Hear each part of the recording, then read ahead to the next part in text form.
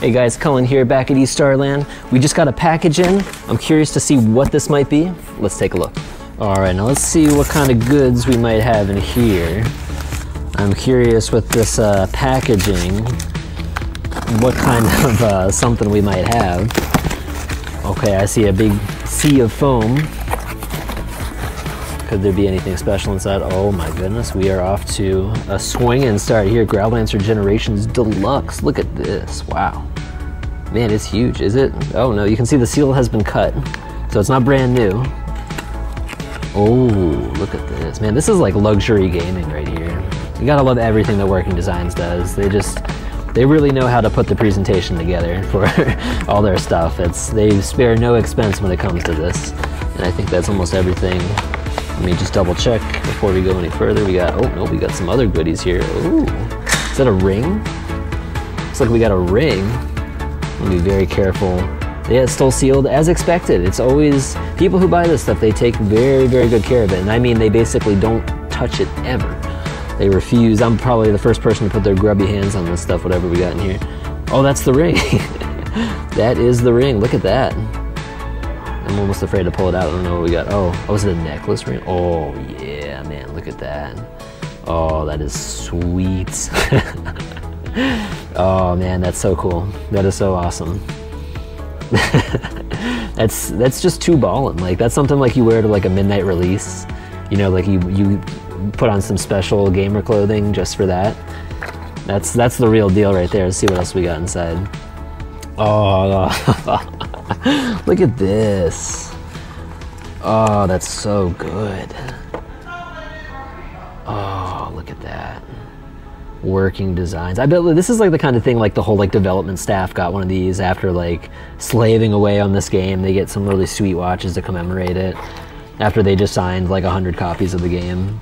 Got a soundtrack. I bet this disc has like never even been touched. Yeah, it looks pretty slick. Let's take a sneak peek at it. Yeah, I'm probably the first human to ever touch this. Wow. Put that back in. There we go. Okay. All right, let's see what else we got. Now this is, oh my gosh, what do we have right here? We've got brand new Shin Megami Tensei Persona 3. Is this, I mean, they've got the new sticker on there. You never know, because you know, when we see that sticker, it's a little bit suspicious every time we see one. It's one of these, because we know the people that sell with these stickers, it's not always brand new. But I mean, this is pretty crisp looking. I don't see the signature dots, but more likely this is brand new. I would assume so. I mean, this looks pretty aged. Wow, Persona 3, the special edition, or not the special, the very first print edition of that. Now, I gotta show you right here, this is a very suspicious looking package. I would not want to get pulled over with something like this in my back seat. But we're gonna go through it and see what we have. We got first kilo here we're going through. What do we got? Tales of Vesperia. I remember this is Tales 10th anniversary. Very nice, very cool. Steelbook in good shape. Not too messed up. We got, is this, no, okay, I thought that was new for a second. Blue Dragon.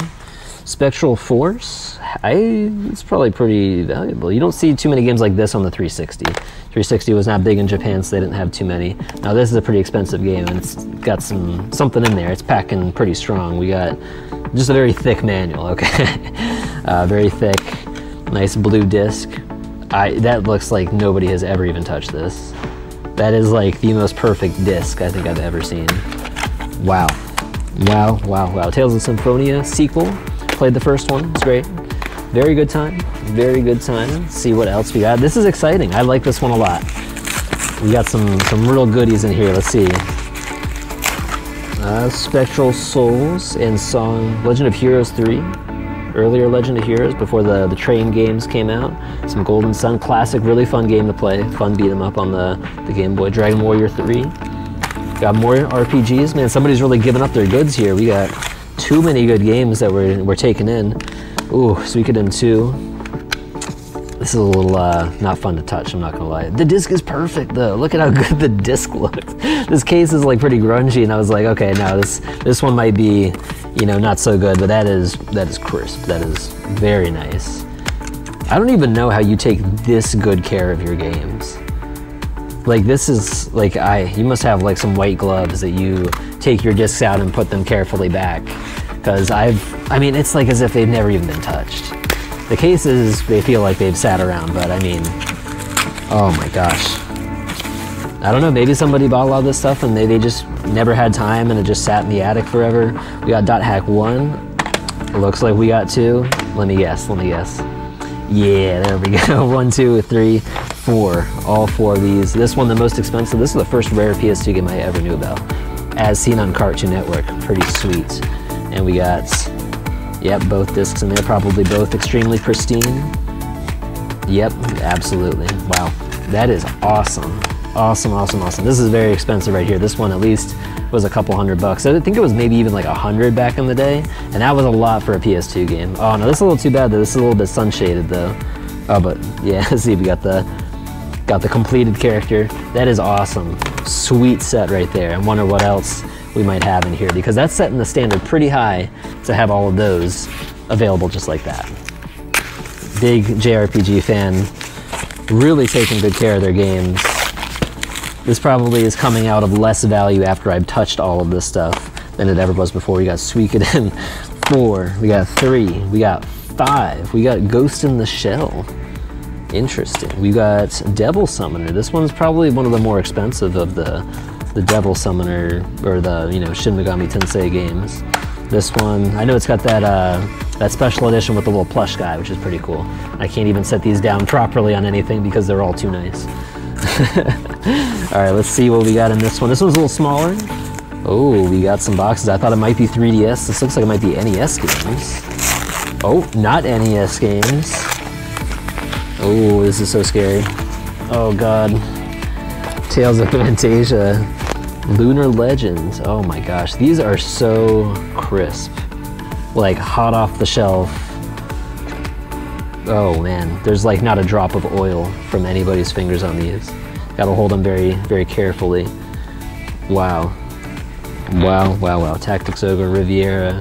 More common, I feel like, this one. I feel like I've actually seen this pretty often for an RPG game. And let's go ahead and crack one of these open if I can do so very delicately. And look at that. That looks almost like it's brand new inside. Look, you can see everything together just like you'd get it out of the store.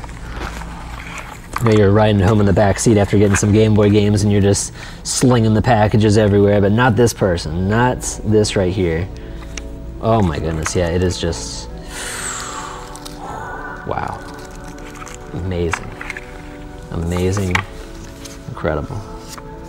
Look at that. These are always nice. They really date you with your favorite gamer magazine there. That is too good of quality. Too good, it's almost suspicious. I'm not actually suspicious. I believe this is genuine, but wow. I can't say it enough. All right, let's get this one back in. Okay, that was pretty clean. That was good. That was a good open. The rest of these, I think we can imagine how nice those look. That is freaking amazing. What else do we have inside? Let's see. Still got more to go. Still got plenty of games. Castle Hoshigami. This is a shooter game, isn't it? That is not a shooter game. That is a JRPG. Puyo Pop Fever. Cool. Front Mission. Seen this on PS2 before. Probably pretty sweet. Looks pretty fun, honestly. Luminous Arc. These are all, I'm sure, very expensive. This has to be a very valuable trade-in. And then, oh, Izuna, yeah, this is an expensive one. Absolutely. Absolutely valuable. Legend of the Unemployed Ninja. Man, sounds like a sweet life. And let's see, we got some others in here. I see a big yellow sticker on there. Let's see if the quality is good. If we can get into it. What do we got? Got some Xenosaga 2. Seen that? Oh, Fatal Frame 2. I'm bitter about this. Oh my god. All right, I can't ignore that. Good lord. Oh man, Kuon. Oh my god. Okay, this is like probably one of them, at least the most valuable game on PS2. Like that alone is probably like $100 off. This game right here, extremely rare. Didn't do well even in Japan. They still released it over here anyways, so it did even worse. A little bit of scratches, but that's perfectly fine. That is perfectly fine. I'm sure that works, no problem. I have played this before. Very sneaky with this. I paused the game, was talking, came back 10 minutes later. As soon as you unpause the game, jump scare right in your face. So they pull fast ones on you, some really cheap ones. This one right here, it's got a warning on it.